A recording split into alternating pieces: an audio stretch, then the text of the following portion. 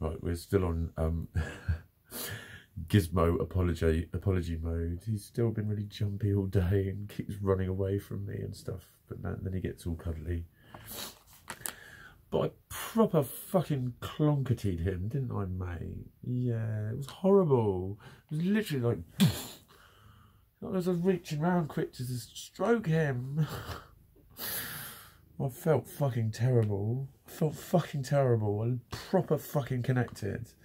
It really hurt him. It really did. It was horrible. And I'd done it last night. The other day I did it about 4 times. I kept rolling over on him because he sits really close and I don't realise he's coming up, he's being cuddly.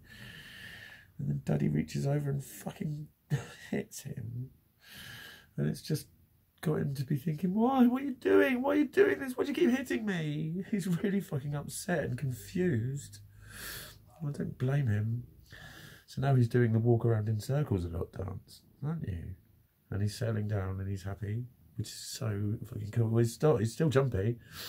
He's still jumpy. I had to just grab him from running away just now, didn't I, mate? You shitted your little panties, didn't you? Oh, that's Gizmo. He's all right. So I had my gorgeous fucking hair done again. Look how many she's got in at the back. Fucking loads. I don't know what word I was trying to say there. Masses, probably. Monstrous. But there's fucking shitloads. I don't know. There's just a hell of a lot more at the back than anywhere else. There's a big old clump. But I had those done. And I went to my wellbeing group. And it was all right, actually. There was, yeah, there was one guy that, like, he was pissing me off.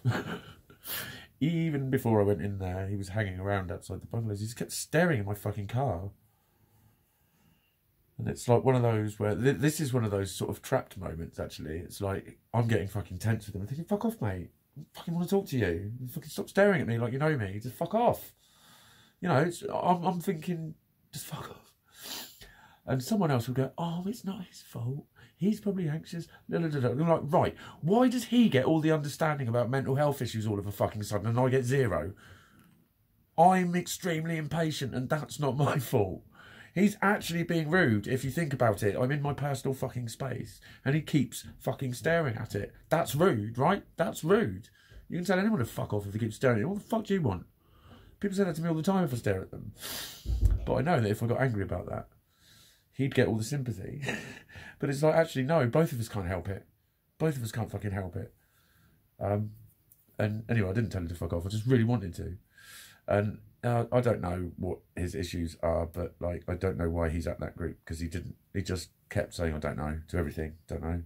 Can't think of anything. No. So I just don't think I think he wanted one-to-one support.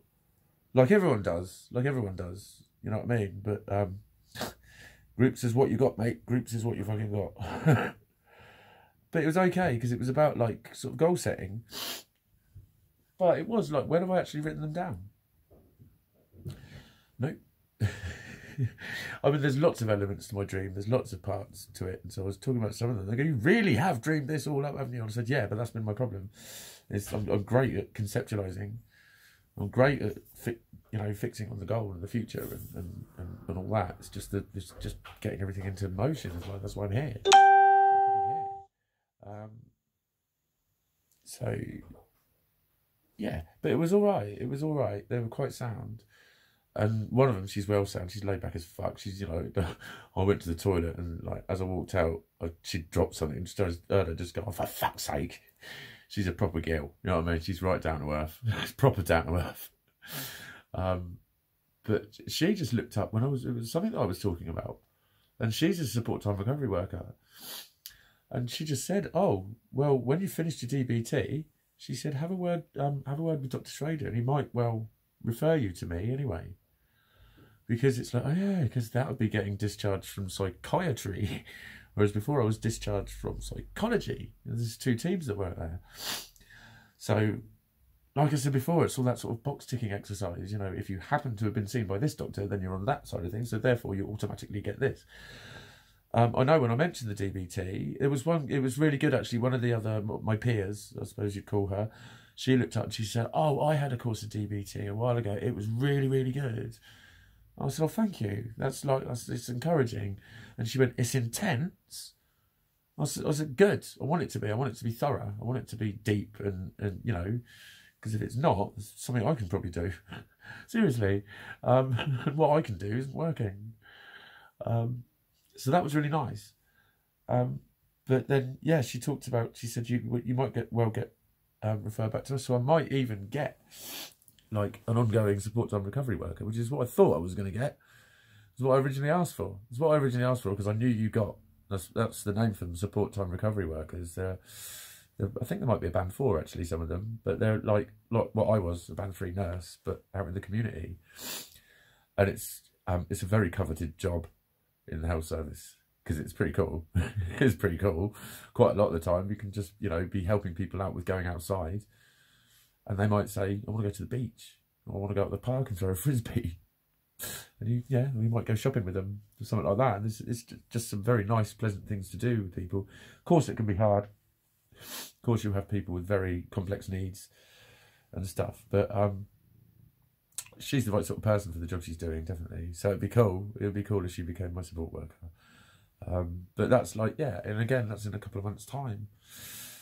And I've got my other one for now. So it's all good. I might, you know, technically, she's the one I've got for now is helping, wants to help me get a PA with my benefit. That's what she wants to get, like just someone to really come in and manage all the nitty-gritty stuff.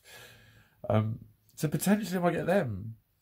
And, you know, that'll be the sort of thing that makes you go, oh, you lucky bastard, or whatever, or fucking, oh, what do you think's wrong with you? That'd be another response, wouldn't it? Why do you need all that? What are you telling me? You can't fucking type. You're on Facebook all the time, blah, blah. But on the other hand, it's like, no, I'm getting all these affirmations that I am not talking out of my arse. I'm not making it up. I'm not imagining things, and I'm hardly fucking enjoying it. But it's true. It's you know, it is that validation of it. It's like, yeah, you just need a bit of fucking help. There's nothing like essentially wrong. It's not anything that can't be helped, managed, dealt with, sorted, got to a better space with, got to a manageable level with. That's what my aim is to get myself up and running, as it were. And then fuck you. Hard. No, I won't carry on that conversation because that would get really pornographical. And no, we're not into phonography. Phonography, sex talk. I like it. I like it. He was just putting his paws on me then, weren't you? He's having a little paw up. He's back to Giz again. It's taken about 24 hours, hasn't it, mate? It's taken a while. It's taken a while, you poor little baby. I feel terrible. I feel terrible. It's that horrible feeling. Can you imagine just smacking your child in the fucking face? Because he is my child. You're my baby. Oh. I'm so sorry. I'm so sorry. But yeah, no, it's all right. There isn't one next week because they're having some thingamy day or whatever.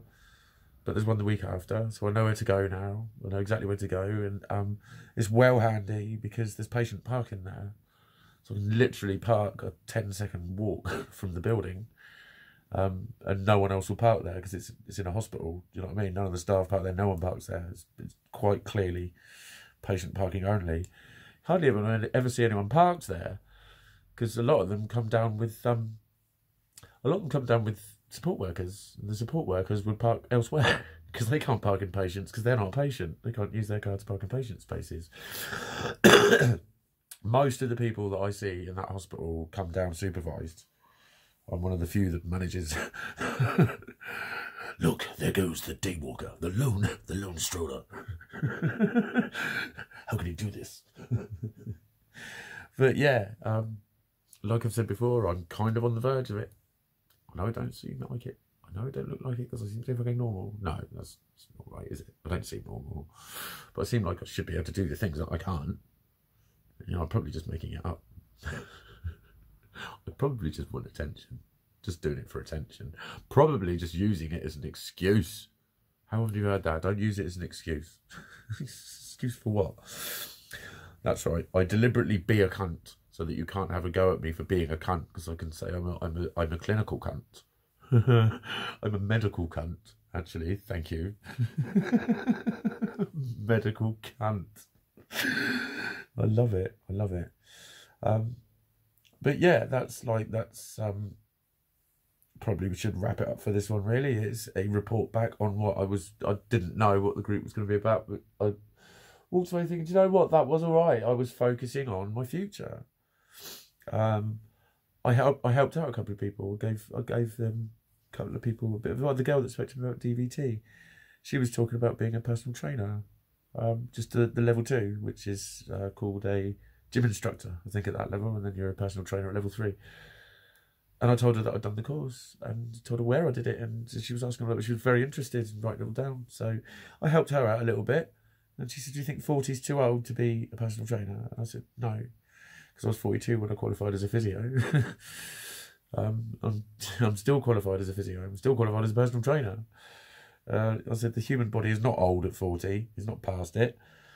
But yeah, personally, from a personal view, I would want to be in tip-top condition and look like I at least hit the gym in order to work as a personal trainer. But that's just because of me. When I get scrawny blokes, particularly when I was a bit bigger, when I get scrawny blokes telling me how to build muscle, I'm not being funny, mate. Fucking look at you. And then I'm like a lot of blokes that I used to meet. Oh, I used to be your size. I used to get fucked off being that size with the amount of blokes that told me how big that they used to be, like my size or bigger. But I've kind of turned into one, because it is, you do sort of think, yeah, I was there. I'd achieved it. I had achieved it. I was not a fucking, you know, I wasn't He-Man, but I was a fucking unit. I was a fucking unit. People would be like, oh, fucking hell. Shit like that. People who didn't know me. It's all fucking muscle man's here. You get all those sorts of comments. Do you know what I mean? So I can get that back. I can get that fucking back. Just need to keep my head in the fucking, just need to keep going to the gym. That's really simple. Well, it's not simple because you're struggling with it, aren't you, Mikey? Oh, yeah. I am. I'm supposed to be able to go, though. Yeah, I know, but you can't. I don't know why.